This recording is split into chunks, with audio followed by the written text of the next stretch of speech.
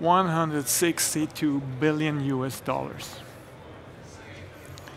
According to the International Data Corporation, the market for these VR headsets will grow from today 5 billion to 162 billion US dollars in just 3 to 4 years.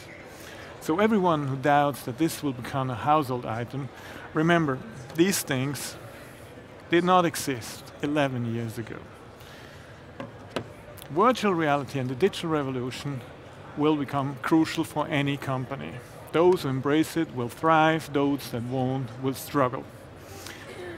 One group will be hit by the impact of VR is surely the banking industry. I mean, online banking is a great thing, but it's not always a great thing to use. So VR is going to change this. Well, they tell me that I belong to the group of the Silver Surfers. Well, I don't have no clue why. But I don't like my banking experience that much. But one group that is even pickier about it is the millennials. So let me tell you something about the millennials. Actually, Mark, why don't I tell them about millennials? Hey, typical millennials, they know what they want. Yeah, we play a huge part in today's economy. We are set to be 50% of the US workforce by 2020 and 75% by 2025. We're hardworking, we're motivated, and we're tech savvy. So if we don't like what we see or we don't find what we're looking for, we'll click away and go elsewhere. It's not personal, it's just business. I mean, losing just one customer is a big loss for any bank. Yeah, so imagine losing an entire generation. Well, it's going to become more and more difficult for banks to satisfy their customers. CREALOGIX understands these challenges. We're in this business for 20 years.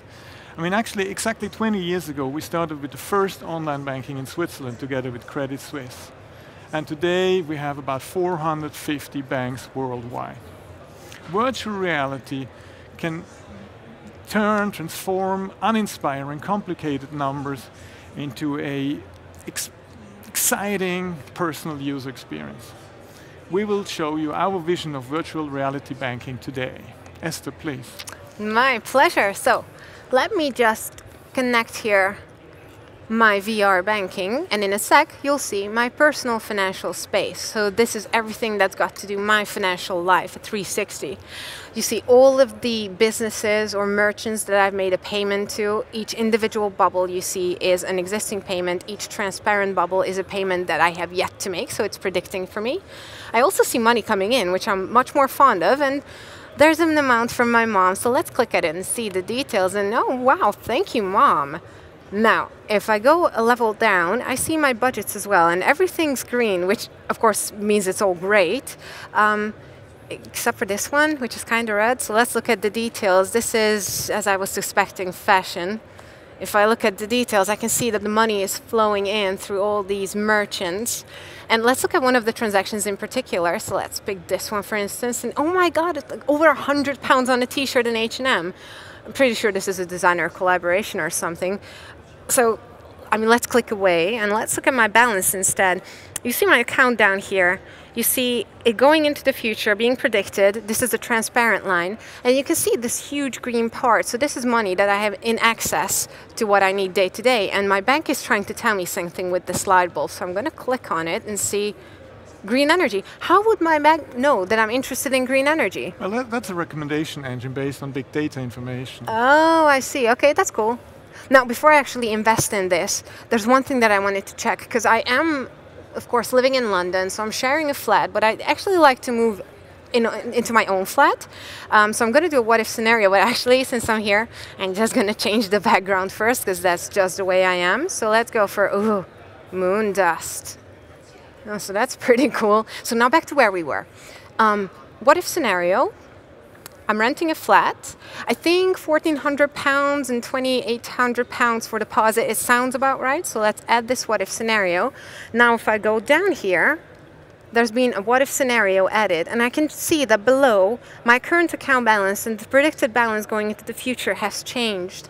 And I can see the expenses I would be making renting my own flat. So seeing this makes me think maybe I shouldn't move in on my own just now. I'm going to make this disappear and instead I think I'm going to invest. So let's go there. Let's click Tell Me More.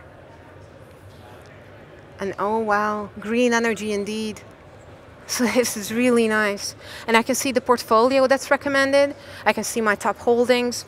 I can see my top sectors I'd be investing in. I can see the performance chart below here as well. And everything's in the growth, which is just the way I like it. So I think I'm going to go ahead and invest.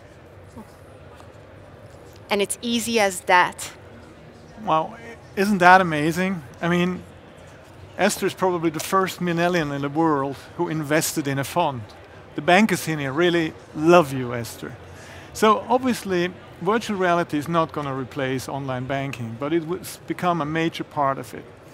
This solution, you see, is ready to run, and it's available on any PFM system and can be easily integrated also in core banking system. We really encourage you to move on.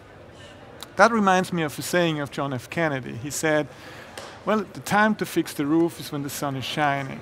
So don't wait for stormy weather. Act now. We really wish you success moving forward. See you in a digital world and seeing us on the booth. Thank you very much.